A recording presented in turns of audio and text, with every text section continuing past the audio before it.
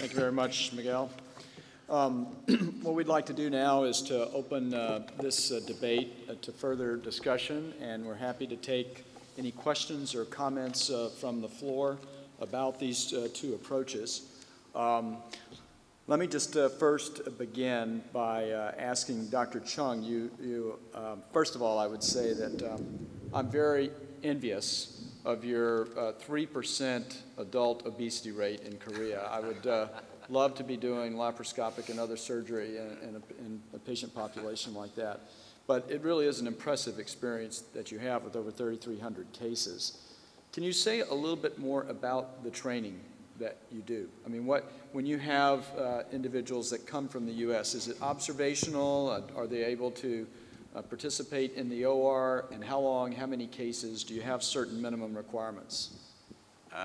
Yeah, so I have so many international fellows. So training period, I think, is from 1 month to 1 year. So, for the international fellows, at first I make them to observe my procedure 1 month, for 1 month, and then cooperate my operation, assist my operation. After two months later, that he can start a real robotic surgery. So, as you can see, the Malaysian fellow, the training period is 9 months. So after 3 months, he can do by himself the robotic thyroid surgery. So he can show the very excellent result. So I want to say robotic thyroid surgery is a new technique, new surgical technique. So until now, there is no well-designed training program. So especially in America, in USA, there also the U.S. surgeon no experience with endoscope thyroid surgery. So for U.S. surgeon also try to make the new training program for the robotic thyroid surgery. So if I understood you correctly, so it's a several month fellowship that you have. And for the first month, you're just sort of watching. Observe, yeah. And then for 2 months, you assist. And then you begin. Yeah, how many cases would you assist on before you start actually doing them? How many cases can you do in a day with this approach? Actually, in our institute, every working day procedure, from 3 cases to 6 cases. So, 3 to 6 cases in one room? So the fellow can observe in a week about 12 or more cases. Let me ask the panelists, are any of you doing endoscopic or robotic thyroidectomies? Yes, Dr. Linus.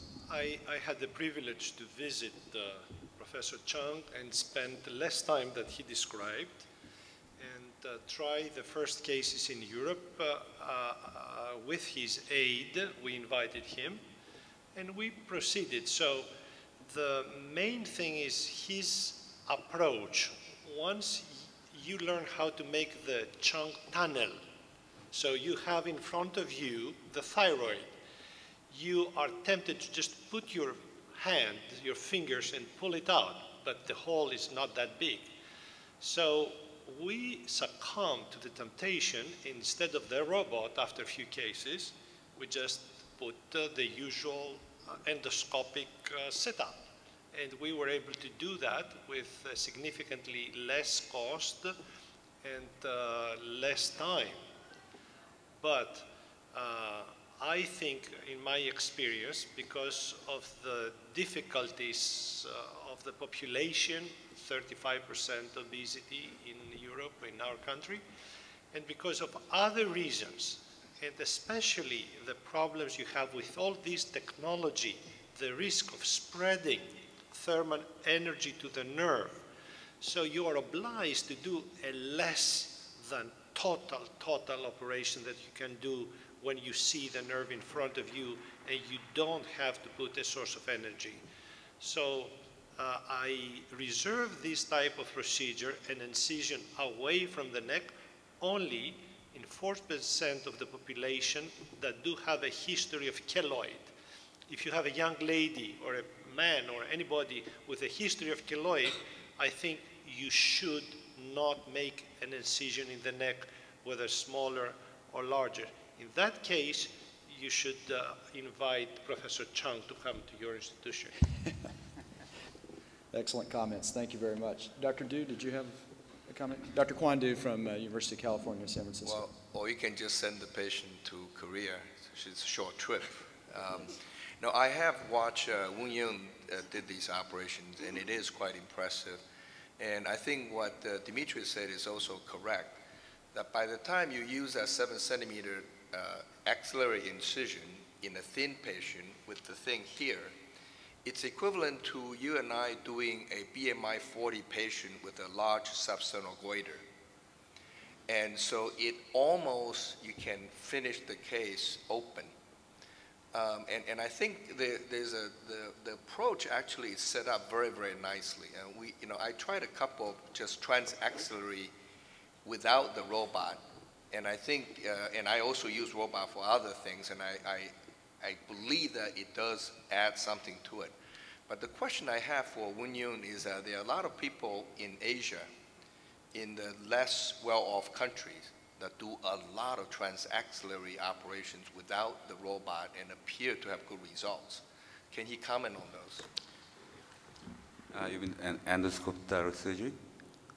I'm sorry, I cannot catch The question is, there are surgeons in some Asian countries that don't have perhaps the resources for the robot, but are doing transaxillary operations. Can you comment on that approach? Yeah, so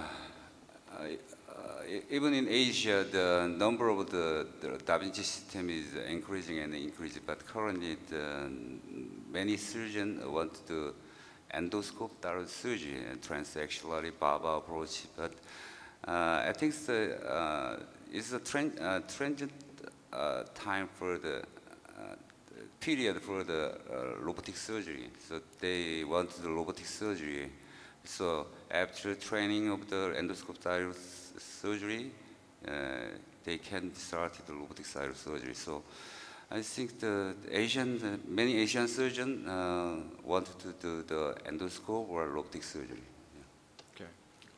Okay. Dr. Rare, I think you made some excellent points about the techniques to minimize the scar in the neck. I think probably we, in general, don't pay enough attention to that. The other thing that I do is I try not to leave any foreign material in the skin. So I'll do a pull-through subcuticular stitch and either put tapes or glue on and then just pull it out so there's no suture in the skin to react in. So I'm curious if the rest of the panelists have any other tricks that they use to minimize scar formation in the neck, which is largely what this is about. I wanted to point out that several recent studies have addressed this issue of small versus longer incision and patient satisfaction. In all of them was found, and we do have in the recent issue of Surgery, our study, that from the patient's perspective, really makes no difference whether you have an incision 2, 3, 4, or 5 centimeters, as long as you don't have complications. So this is very significant if the patient, or the majority, 80, 90%, really don't care about the incision, because at the end of the year, if you make the incision according to what Dr. Herrera said, in a skin crease, it's very hard to notice, except these 4% of the patients with keloid. Then why go through the ordeal of putting scopes either through the axilla or through the mouth or through the breast or other new inventions? So this is a very significant question that we have to keep in mind. Dr. Inabnet. Yes, thank you very much for those presentations. I would just like to emphasize the importance of patient selection with these new approaches.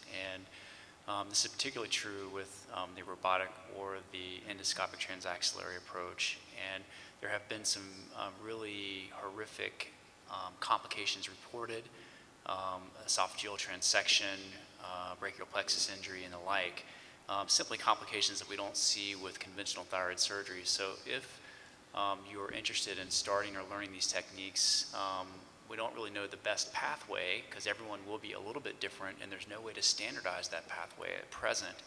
But I would just encourage you to approach this with great caution. Start with very easy cases and very carefully in a tapered way advance your technique.